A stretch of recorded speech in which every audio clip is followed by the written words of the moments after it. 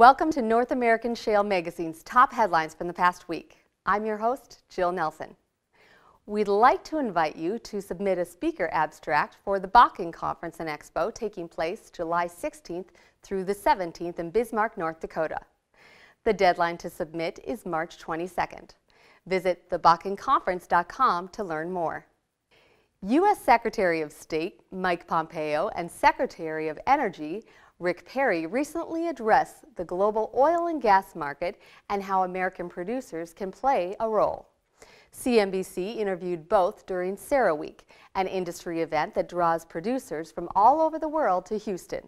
CNBC provided our team with transcripts from the interviews. We reformatted the talks into easy-to-read question and answer pieces. A Bakken trucking and transportation firm has new data showing how to reduce driver turnover.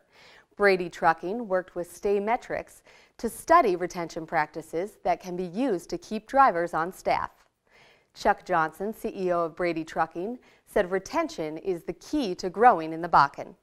Check out the data and survey results in our online coverage. Northern Oil and Gas is a non-op player in the Bakken that can control its own destiny. The Minneapolis-based team outlined its 2019 plans and goals for the future in a recent investor call. The executives explained Northern's ability to pick and choose which wells to participate in. The group also detailed their expansive footprint and knowledge base that spans the entire Williston Basin. The full story is online now. Montage Resources Corp. recently spoke out about its 2018 shale gas production results from the Marcellus and Utica. The combined company of two previous shale gas developers said it had a positive year.